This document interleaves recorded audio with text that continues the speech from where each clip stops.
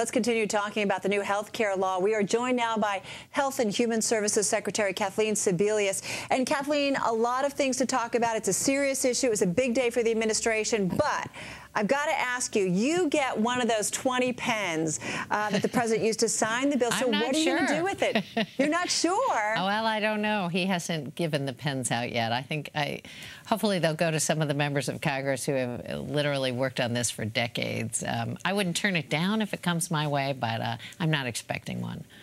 All right, let's get to the serious issues, because it was a very big day for the administration. The president spoke in front of a group of doctors today at the Department of the Interior. I mean, what has been the response from the nation's doctors about this legislation? Well, Carol, from the beginning, the American Medical Association, the Association of Pediatric Doctors, the College of Family Physicians have endorsed health reform, comprehensive health reform. They've been the first to acknowledge, along with the nurses and other healthcare providers, that the system is broken.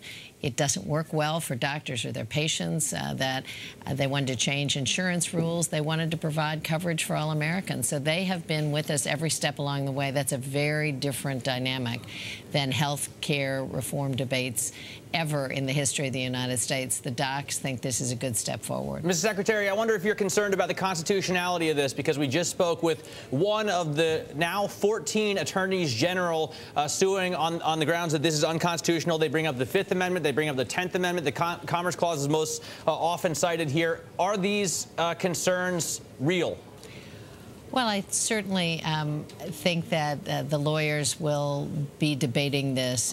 Our attorneys and scholars who have looked at this feel very confident that the challenges will be met, that the federal government is well within its rights of having a system of health care move forward for all Americans. And I think that there's no question that every major piece of legislation, Social Security, the Voting Rights Act, the Civil Rights Act, were all challenged as a measure of, you know, the next step. When the voting battle was lost, then they go to the courts. And, you know, lawyers can decide this, but I'm very confident that the legal framework is sound. Let me ask you, though, Secretary Sebelius, because the issue that Attorney General Mark Shurtleff from Ohio brought up, is, what's next? Is the government going to mandate that you have car insurance, home insurance, you name it? I mean, this kind of takes it to a whole different level. Isn't this on kind of a different playing field, if you will? Well, I was an insurance commissioner for 8 years, Carol, and frankly, we do mandate those things. You can't drive a car unless you have car insurance in virtually every state in the country. You can't buy a house. You can't literally get a loan from a bank unless you show insurance coverage. We have people through their taxes who pay for Medicare, who pay for Social Security. What the president chose to do is really have a private insurance model, not have a government takeover of insurance, but work through the private market. So this is people actually contributing to that private market and moving forward. But we have lots of examples, I think, of standards that the government sets for benefits moving ahead. Mr. Secretary, all due respect, you get to choose whether or not you want to drive before you're legally required to buy auto insurance.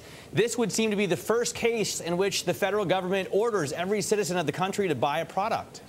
Well, again, I think, Matt, the lawyers can discuss the constitutional nature of this. As the Attorney General from Utah mentioned, Massachusetts has moved forward with a very similar plan with a Republican governor signing it into law. I think that our lawyers feel it's on sound legal grounds. I think, though, we missed the point of the fact that this is such a huge step for all Americans who have been in a situation where, frankly, the insurance companies got to pick who got coverage in this country and who didn't. That will no longer be the rule of the land. Every American will have access to affordable coverage. Got it, Ms. Secretary. Thank you so much for joining us. Sure. Secretary of Health and Human Services, Kathleen Sebelius.